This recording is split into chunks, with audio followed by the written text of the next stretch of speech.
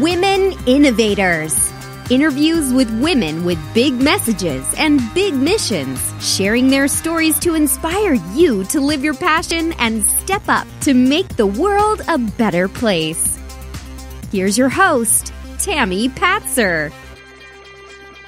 Hi, this is Tammy Patzer, and I'm really happy to introduce today's guest, Kathryn Sweas.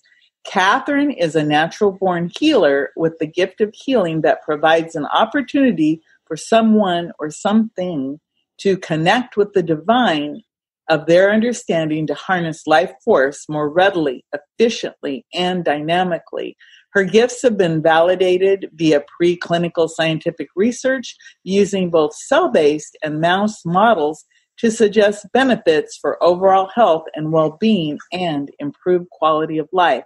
She is a highly experienced, inspirational, and successful registered nurse who has served in the areas of holistic health and wellness, mental health, aging populations, and energy healing and body-mind therapeutics. Her drive and curiosity led her to study the health and human science as well as deeper forces inherent and between all things. In 2010, she encountered Guruji Mahendra Trivedi, founder of Trivedi Incorporated and Trivedi Effect. She recognized the Trivedi science as a culmination to her lifelong journey to understand and experience true healing. Welcome, Kathryn. Oh, thanks, Tammy, for having me back here. Thank you. Good to be here. Just the other day, you and I both were lucky enough to hear a doctor who was involved in the mango experiments and cashew experiments and chickpea experiments, which were documented heavily with scientific evidence and photography showing the Trivedi effect in action. And so today, we actually are very interested in talking about the divine and science and how human beings can harness this divine energy or life force energy, authority energy. So, Kathryn, you are a registered nurse. You have many years of health background, and you also have this very keen interest in the scientific connection between science and the divine, and of course, human health. So can you tell me a little bit more about what your thinking is related to science and the divine? And I know, we had a little bit of a pre-chatter about it. And it's a very exciting topic because in my opinion, I think human beings are predisposed to believe in a higher power. So let's just jump off from that, and you can agree or disagree with that. But I really do believe that our brains are designed to help us to make sense of our world and to help us to understand that there is a higher power. What do you think about that? Yeah, I absolutely 100% agree with that one, Tammy.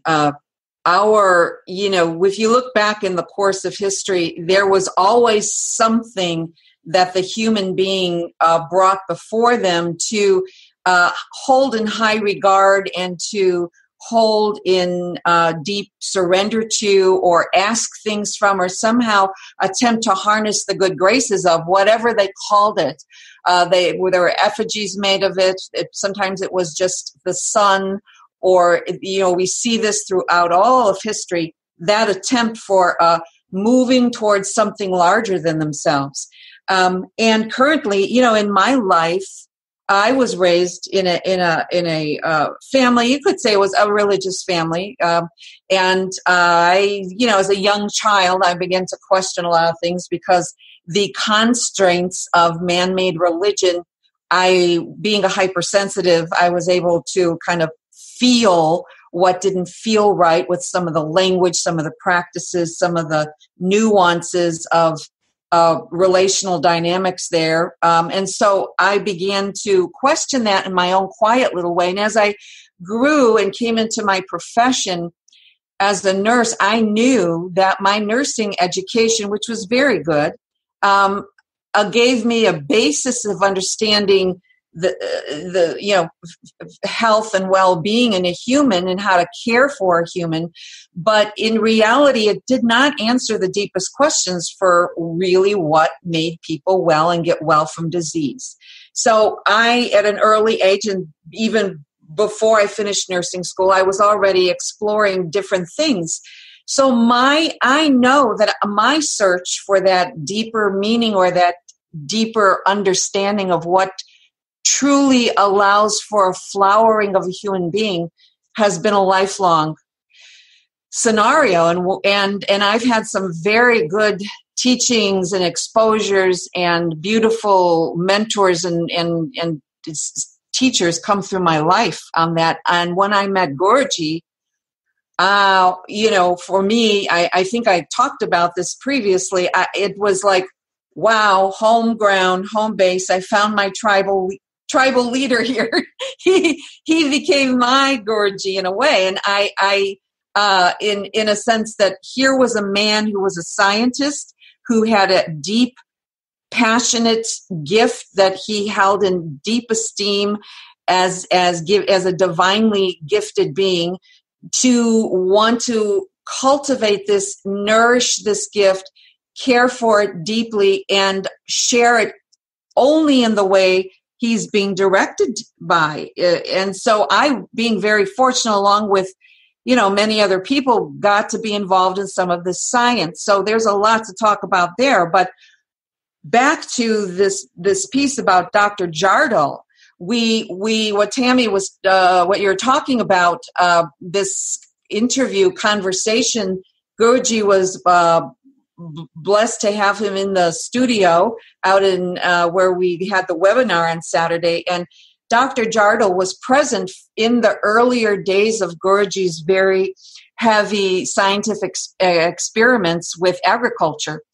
And this man, Dr. Jardal, is one of the most esteemed agricultural scientists on the planet, and actually was asked by the United States government and was chosen one of 3 of the top people in India to come out and work for this government. So he is held in very high esteem. And the beauty about Dr. Jardal is that he grasps the deep awareness that there is an authority of all of life. He's a scientist who says our job is not to question, is there authority, or question Guruji's miraculous capacity, because the results were outstanding, which we'll discuss in a minute, the implication of those results. But he said, our job as scientists is to discover, how do these miraculous changes happen in these plants, given the life force transmission of, Guruji Mahendra Trivedi. So whatever this potency, this gift from the divine that Guruji has, he worked on cashew tree populations, and also chickpeas, and then mango trees. And so there's beautiful pictures, which there will be a replay of this workshop, and people will be able to see these before and after pictures, which speak more than 1,000 words each picture. One of the most miraculous things about them is that the increase in chlorophyll B, and I know this is technical, but just know that we all know what chlorophyll is what makes a plant green. It's what a plant uses. It has chlorophyll A or chlorophyll B. And what the plant uses to be most vibrant is the ability to have a certain ratio between chlorophyll A and chlorophyll B. And in the usual plant, the unblessed plant, there's a 3-to-1 ratio. There's more chlorophyll A to 1 part, 3 parts to 1 part chlorophyll B. Well, when Guruji blessed these seeds and these crops grew, and Dr. Jardin explained, he said he would go every 3 months and go look at these groves and just to see and take pictures and see how the plants were coming along and how they were growing, because you have to give it growing time. He said, one of those times he describes coming out of the car and looking, and he said, oh my God, and in his own way, he's a very beautiful man. He said, what happened to my mind in that moment, I cannot put into words. In other words, his mind was blown because of the vibrancy of the blessed plants versus the unblessed. And when they broke it down and took it into rigorous laboratory testing, what they found is that the chlorophyll B had surpassed the chlorophyll A, and chlorophyll B is what allows that plant to keep harnessing from the sun the life force. So in other words, the Trivedi Effect transmission is able to boost the object of the blessing or transmission, boost the capacity to open to the connection with the giver of all life. I mean, whatever you call that. So you could call that God. We here scientifically in the 3D, we say the sun is what brings life to this planet, the light of the sun. But then you go on and the physicists would say, well, what is beyond the sun and what is beyond that and what is beyond that? And we go into subatomics and what is beyond that and what is beyond that.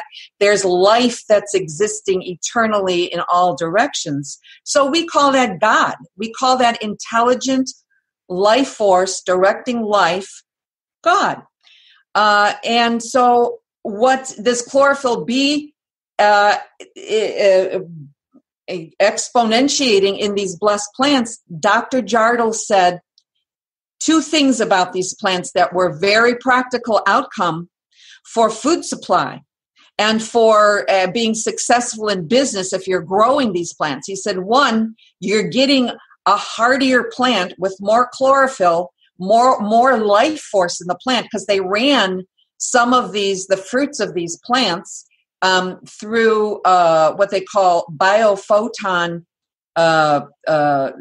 checking, like tests, where they could check how vibrant is the biophotonic field, what we call the biofield, around these plants and around the fruits of these plants. And it was like 300 times more. Vibrant and strong emissions of biophotons coming off of these plants. So number 1, so you have increase, so you have strengthening of life force in these plants, and then you have longer shelf life. In other words, these cashews, they produced the oils that are in cashews usually have a certain shelf life before it goes rancid. Well, the cashews in these plants that were blessed were 10 times slower in degrading the oil from these plants. So what that's saying is that there's longevity and vitality.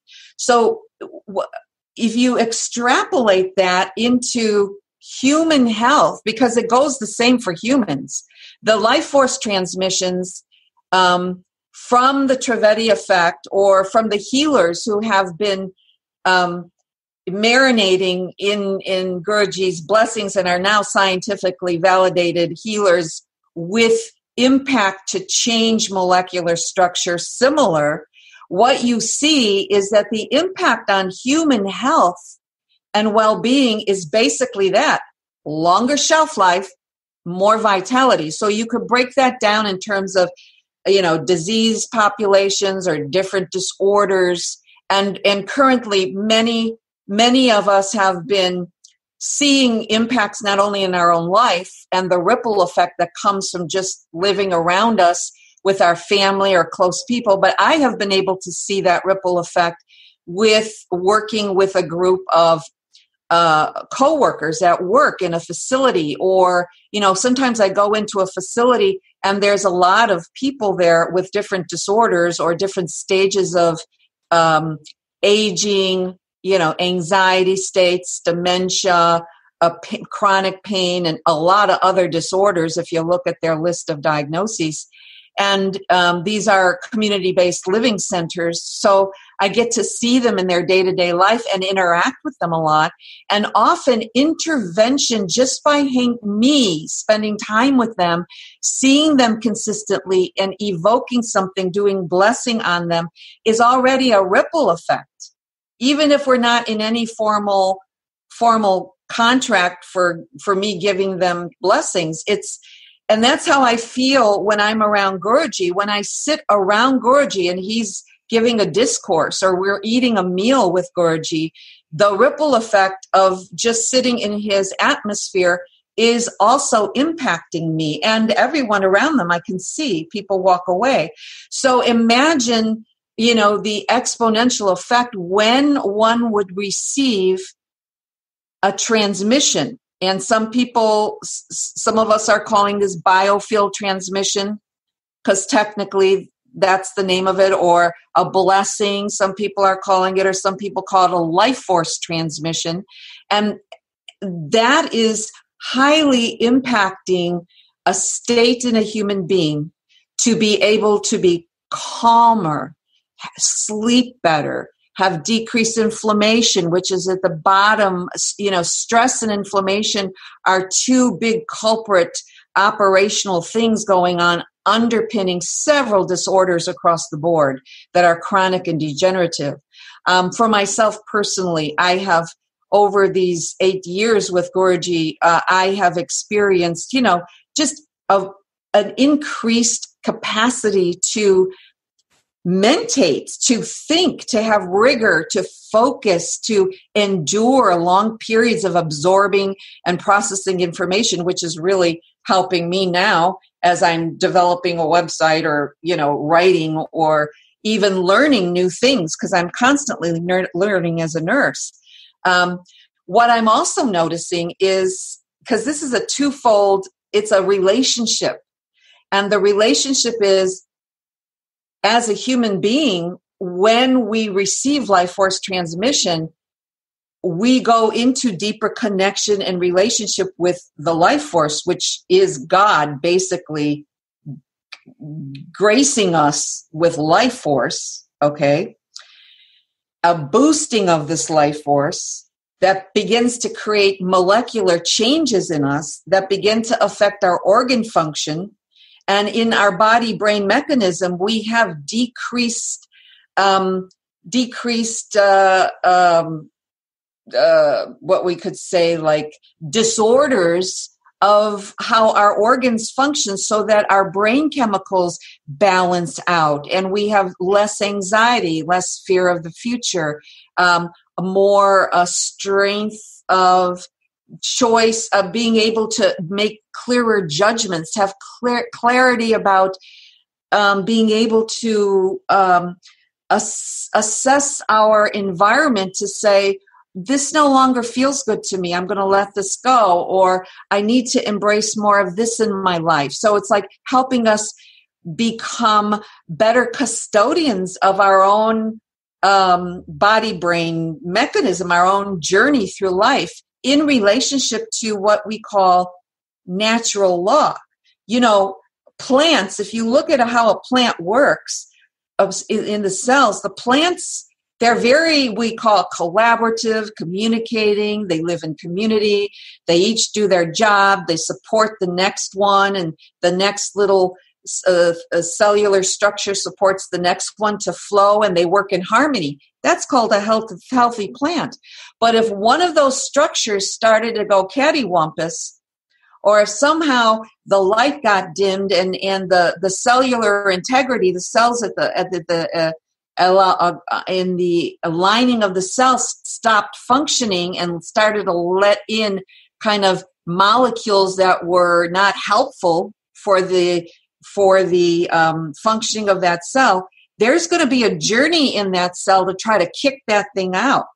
So even in nature does not abide what is harmful to it. It'll kick out toxins very naturally. And as human beings, often we get caught in our egoic ideas about what's right and wrong, and we care too much about being right or being okay for someone who doesn't reject us, or we don't want to upset people or upset the system, so we don't say anything, and we just allow toxic people or situations to go on in our life, and eventually we're the loser.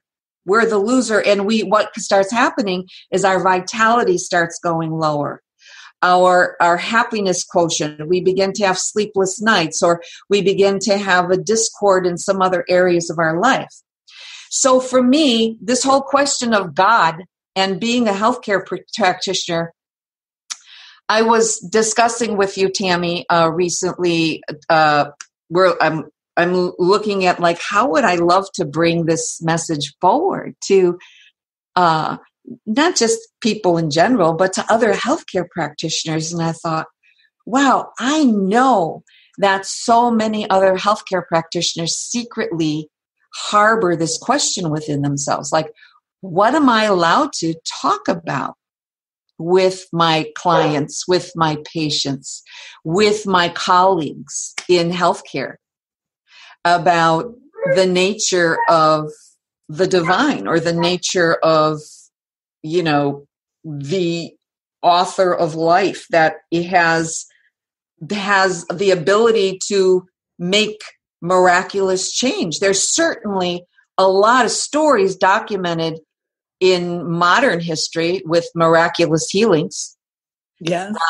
And if you think about what you just said, that is a really good question to bring up, because there are many healthcare providers out there, and that could be, home care, people helping somebody at home. It could be a doctor. It could be a nurse. There's so many people that fall under that category. So what conclusion did you come up with about that, about what is okay to talk about, and how do you talk about it in a way that people are open to it? You had talked about the ego earlier, and about how your ego obviously is always trying to protect you, and then of course there's the soul part of you. So what conclusion did you come up with as far as being in the healthcare profession and discussing these types of topics? Well, one of the fail-safe ways, and I think I would like to say, I seek to become more elegant in this way of expressing myself. For, when I say elegant, I mean simple, clearer, more succinct, and it kind of can take you into the poetic a bit. But in reality, nature is such a great example. So even if we begin to teach our clients or discuss health in terms of we're holistic systems, which implies, and we imply that we have biofields, which means we have extended fields of energy that move outward, and ultimately what physics says is everything is connected to everything, and that we're basically light. So, we can pull all of that in to a discussion, but we want to keep it simple for the average consumer of healthcare. Usually people tend to think of themselves in pieces and parts, and it's my sciatica, my pain, my heart and liver, my liver disease. It's an ownership of a part that's not functioning well. Well, the reality is a liver doesn't go bad by itself. It's not struck from an alien from outer space. It happens from within a system that is not functioning well. So if we really look at what is the basic of health, and we look at basic things with our clients, which more and more doctors are beginning to do, in really intelligent doctors and nurses and healthcare practitioners of every level, saying, what's your stress level like? The psyche and the emotions, okay? What's going on in your world? What's stressing you out? Are you sleeping? Certain things like that, so that we can begin to see, first of all, within the body-brain mechanism, where's stress, where's inflammation, where is their digestion, which is very central. Where is that out of whack? Because it's all interconnected. The brain, the gut, the immunity, it's all interconnected. So when we are looking at this thing called God, or the divine aspect of our life, and the fact that we have life from somewhere, we say, well, what is it that we can do to kind of reclaim that connection with the wholeness of our being? Not just our body parts, but what is moving, and this is where we bring in the subject of consciousness. It's like, what is the part, who is aware of me speaking right now? What's the part of you that's aware of you talking about your liver or your pain?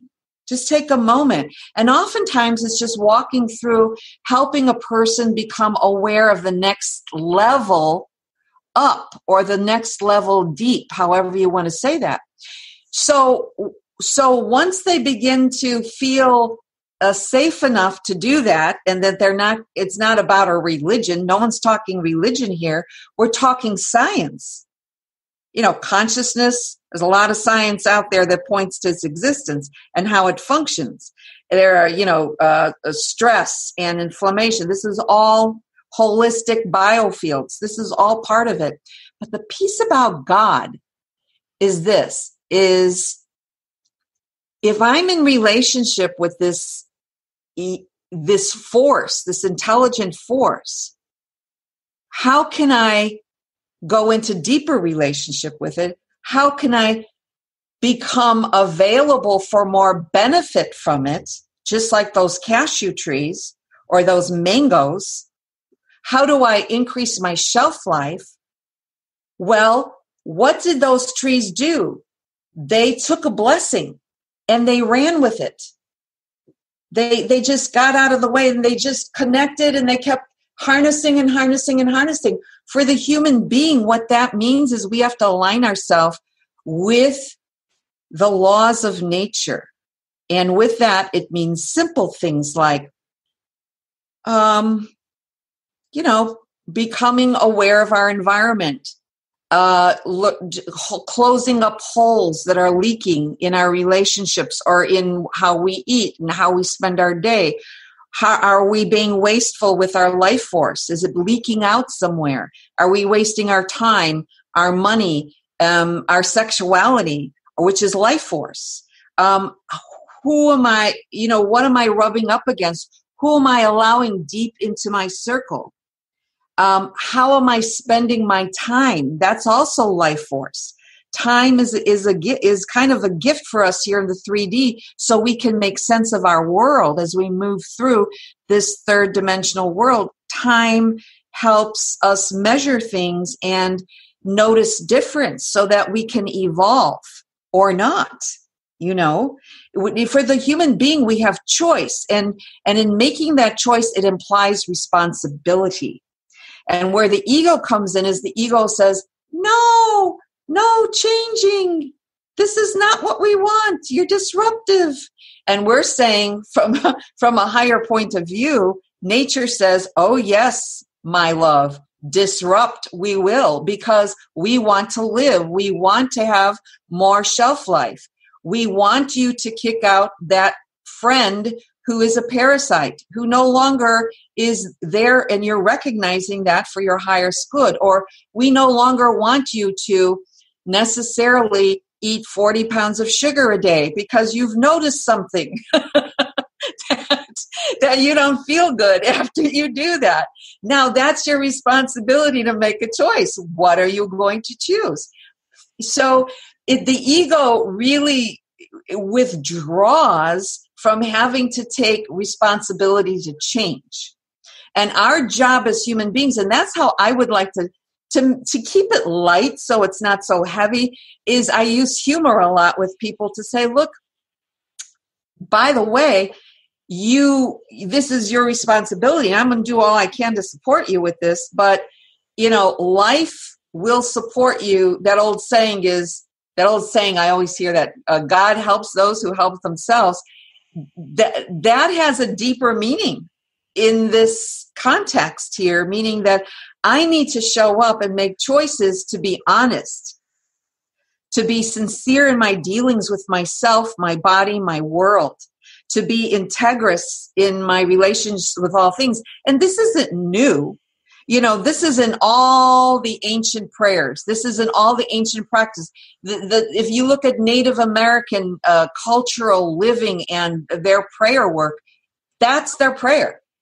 I am in good relations with all my people. I live in harmony from day to day and praying.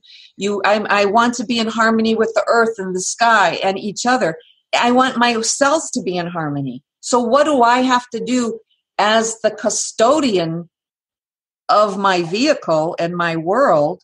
How do I be a good custodian of that? Is that's where my ego, sometimes it's like, oh, I'd rather just, I don't know, waste my time doing something superfluous and I look at my world, Tammy, I look at my world and who I was even 3 years ago and who I am today. And I was never a wasteful, highly wasteful person, but I was delusional along with the most of us, delusional about myself, about my world. And I have noticed how I have been able to use my time during the day so that I'm the most productive for the most life-giving things in my world. So I'm feeding my own soul and I'm furthering the work of my soul in this life. And what I'm finding is by doing that, by having that type of hygienic discipline and just how I spend my time in life force throughout a day, the next best opportunity is coming to me to become more coherent. Whether it's a work opportunity, I meet new associates, I meet new opportunities to be financially prosperous.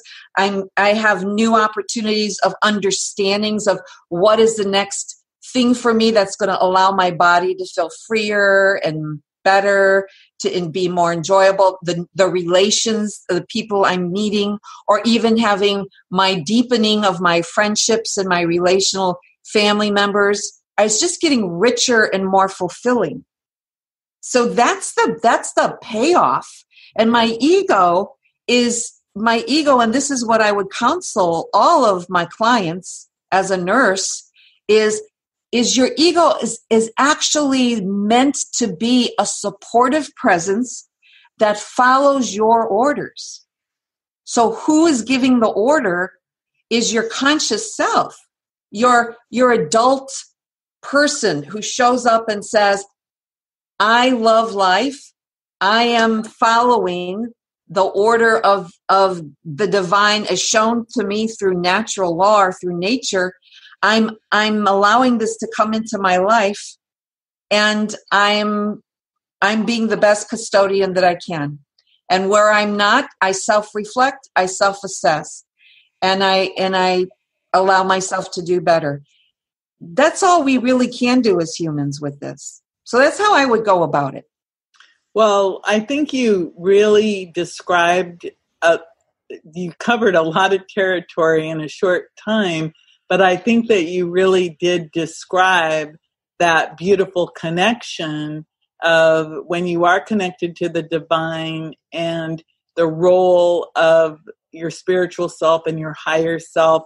And as you said, you're supposed to guide that ego part of you, not the other way around.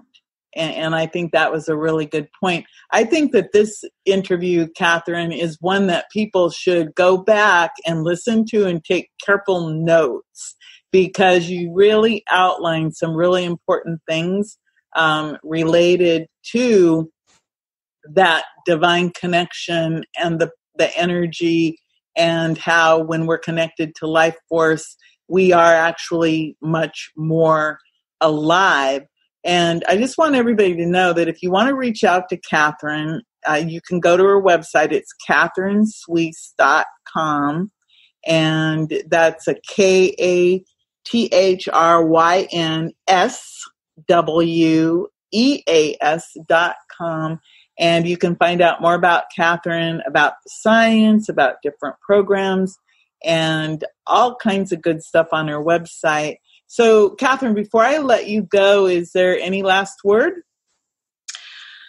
Let's see. Last word is I am absolutely appreciative of being here today with you with this opportunity. And I'm very